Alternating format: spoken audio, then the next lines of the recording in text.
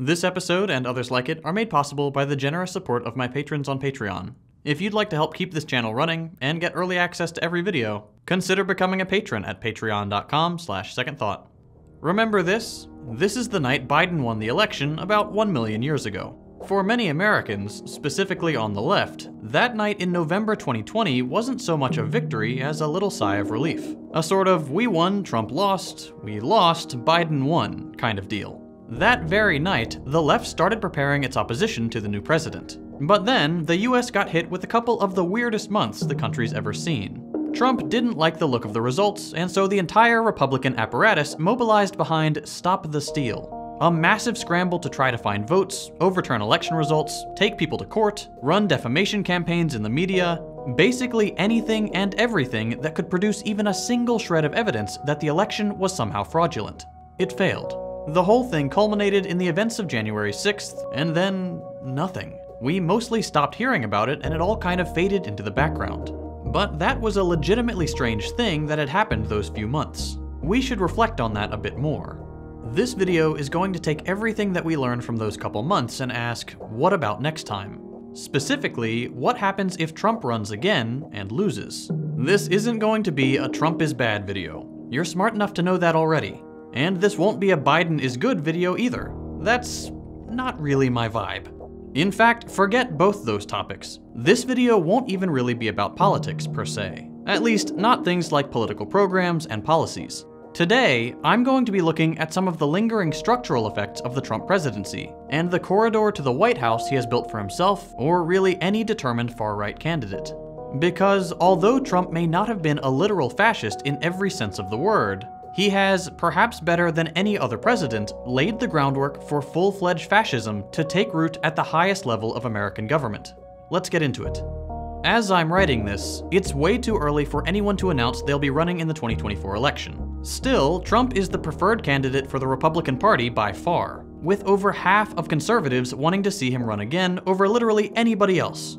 The next best candidate, according to a survey by Ipsos, is Ron DeSantis, at a little tiny baby boy 11%. And that statistic is really the first piece of the puzzle. Not the Ron one, no, that one's just funny. Trump's commanding 50%. The first way Trump has given himself the opportunity to, quote, steal the election, meaning take presidential powers even if he's not the winner of the Electoral College vote, is by getting a lot of public support behind him. But not just any kind of support. A support that is specifically anti-democratic and centered around the idea that electoral institutions are manipulated by some anti-Republican establishment at the very last second to push a Democrat through. Somewhere between 60 and 80% of Republicans think the 2020 election was stolen, and only around 30% of Republicans said they would trust the election results if the candidate they support loses in 2024. As we saw last time, that kind of widespread belief led to events like January 6th, and the general desire on the right for a more authoritarian form of rule. As I've already explored in another video, this specific idea that the election was stolen by the Democrats is one of the biggest factors contributing to the popularity of fascism in the American right, and the desire to bring it about by force, swelling the ranks of far-right groups and giving more radicality to conservative discourse. The big lie, as that election is sometimes called on the right, has been one of the main ways that far-right groups have brought more casual Republicans into their ranks. And the number of Republicans who have held on to that belief hasn't really budged in the last year or so. Clearly, Trump has maintained a large base of angry and distrustful conservatives since Biden's victory, meaning he could activate it again. More on that later. First, we need to talk about American democracy. Look, I'm not gonna sit here and pretend like the US is even a decent democracy. The institutions suck, the Electoral College is garbage, most media outlets are owned by a handful of the country's wealthiest people, just two very similar parties dominate the entire political landscape, first past the post always leads to lesser of two evils tactical voting, and the kinds of decisions that affect most people's daily life, specifically around production and working conditions, are arbitrarily left up to unelected, unaccountable property owners. And those are just some of the big ways American democracy is awful. But there are still some things about it that are worth preserving, both as an end in themselves and as stepping stones towards a more complete democracy. Things like the outcome of a vote being the thing that happens, and fascism not being the government's ideology.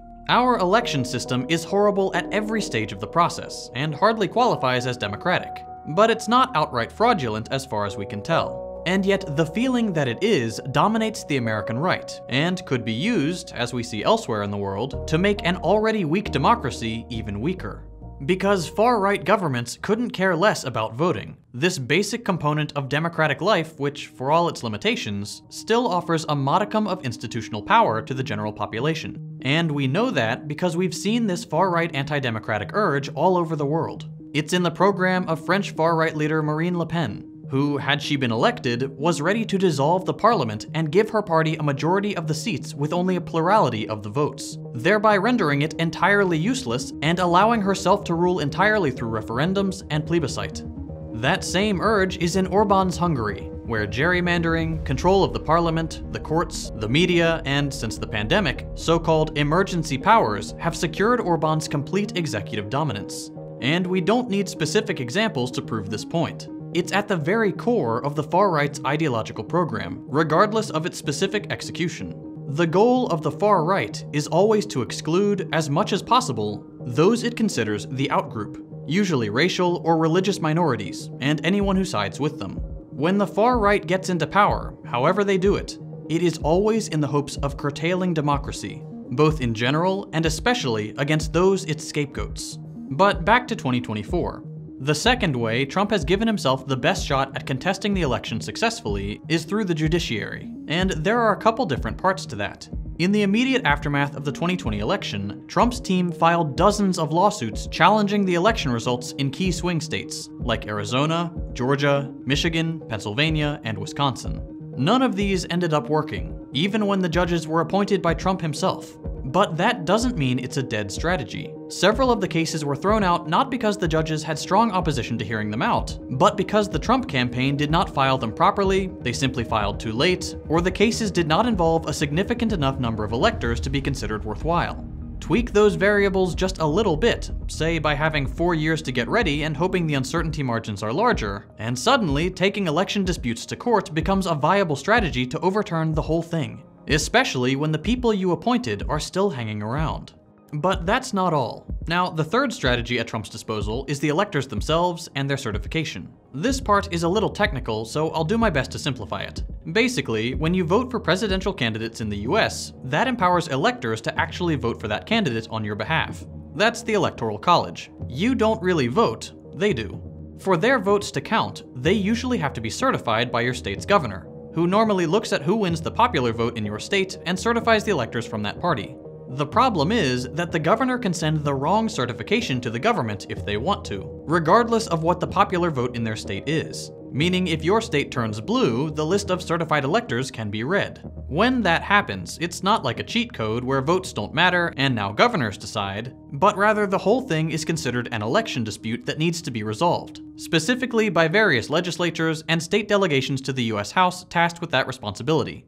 What the Trump campaign has done with this information, and is liable to do again, is pressure Republican state certifiers, governors and other local figures, in key swing states to get them to certify the wrong electors specifically to trigger this kind of settlement, the hope being that that settlement goes in their favor.